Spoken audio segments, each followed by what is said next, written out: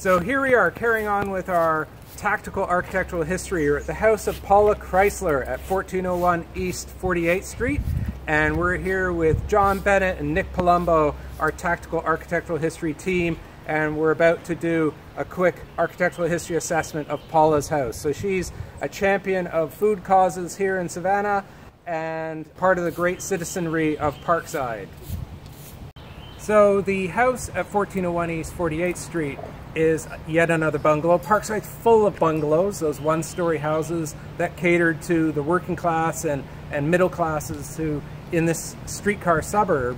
So this one, you can see, has a classical porch, a prominent gable, but I wouldn't call this craftsman because this one doesn't have the rafter tails, it doesn't have a prominent external chimney, but what it does have is a very prominent gable both on the front, and in a second we'll go around the side. It has a big gable on the sides. So this is what we call a cross gable house. And essentially it's drawing from classical traditions, not only with the porch, but with the polygonal bay. But typical of the kind of houses that are arts and crafts and bungalows in general, it's very informal. So it's not like those fancy colonial revivals at the door in the middle, but rather the casual bungalow form of a classical house. But it really is interesting. You can just make out the roof slopes down and forms a gable on the sides and a prominent gable in the front. Here we can see the side gable, and up at the top, Alderman Palumbo just noticed that this has buff-colored brick rather than the usual red brick. In fact, we can go one better, that this is what we call wire-cut buff brick, meaning that it's literally a wire cut the bricks and it leaves a kind of vertical striation on the sides of the brick. So up at the top there, buff-colored brick chimney, somewhat unusual. And here we are in front of 1226 East 48th Street, carrying on with our tactical architectural history. And this house is yet another bungalow, and it too is in the craftsman style. Once again, we have those rafter tails, very prominent. You can see them across the top of the porch, and the rafter tails along with the porch columns. Now these columns were presumably manufactured for this house. There are three of them. It's interesting how craftsman bungalows tend to emphasize informality. So the fact that they've got three of them with the steps that come up between the two on the right, and then the door is sort of casually not even centered, situated more or less in the middle sort of the facade, but off to the left. And it's sort of irregularly related to the middle column, or pier rather, which is somewhat in front of it. So there's clearly not the kind of formality we expect of grander homes where you'd never put a column in front of a door. But this one has the three piers are also tapering. They're very tall, but they taper as they rise, and a tapering pier is a classic example of a craftsman bungalow.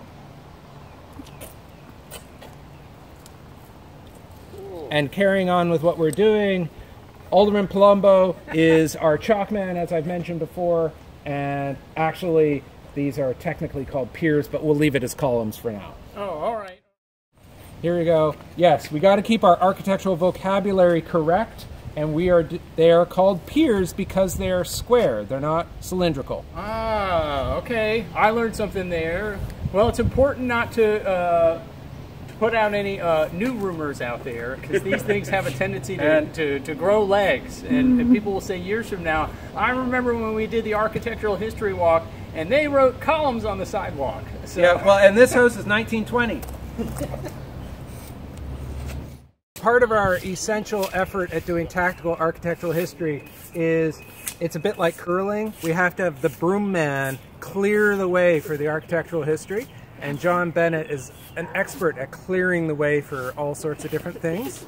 And so he's showing off his excellent... and we also, in this era of coronavirus, that is our social distancing measuring stick. That's it. So, he needs it for us. So here we are in front of 1508 East 48th.